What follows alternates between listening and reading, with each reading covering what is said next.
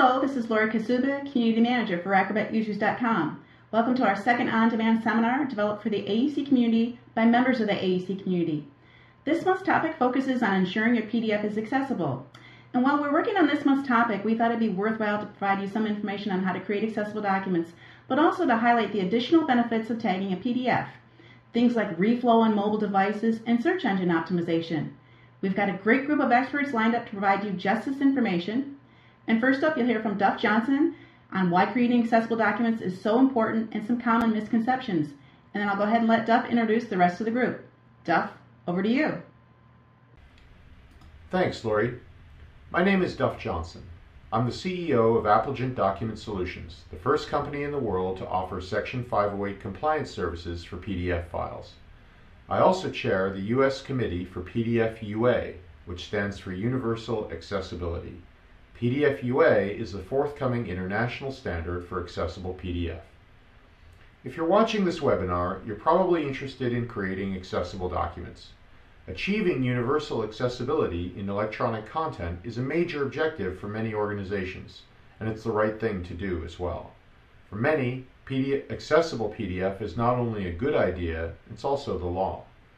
Millions of people are blind or otherwise physically impaired and need structured content in order to read. Others want consistent, reliable results when extracting text, or larger type that makes reading easier. Government agencies are increasingly requiring that documents be accessible to all users.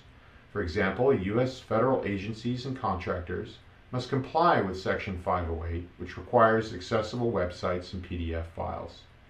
In other cases, lawsuits have compelled a variety of companies to improve the accessibility of the content they place online. Online retailers, banks, insurance companies, and other businesses have discovered that they can improve services to their customers by ensuring that their electronic content is accessible. Today's content managers are increasingly aware that large portions of their websites consist of PDF files. Every organization wants better search engine optimization, and ensuring your PDFs are accessible can help Google and other search engines locate content for users.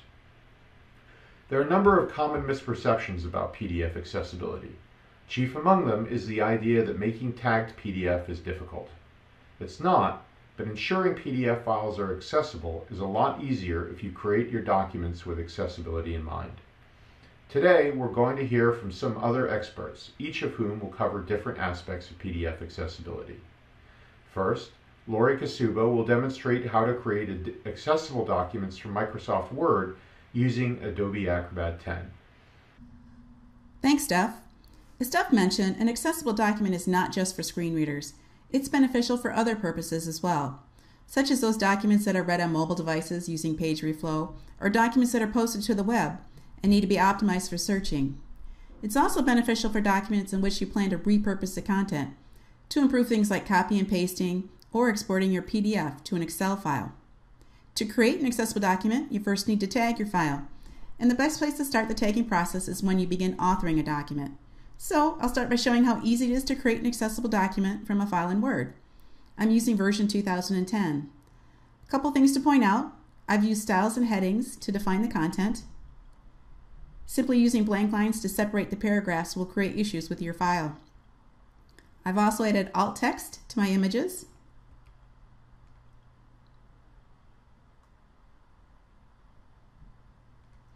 The tables in this document are only used for data and not as a layout tool. And finally, I've made sure that the document properties panel has been filled out. Next, I'm going to use the PDF Maker macro in Word to convert this file to PDF. You can also use the Save as Adobe PDF command, but be sure not to use the Adobe PDF printer because this won't add any tags to the file. Make sure that the checkbox for Enable Accessibility and Reflow with Tag Adobe PDF is checked. Also, you want to make sure that bookmarks are selected for all your headings.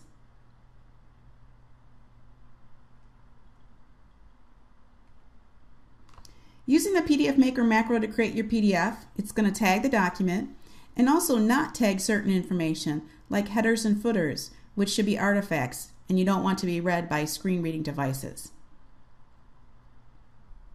Once your document has been converted to PDF, you'll still need to set a few more things in Acrobat. First, make sure the language option under the Advanced Properties tab has been set.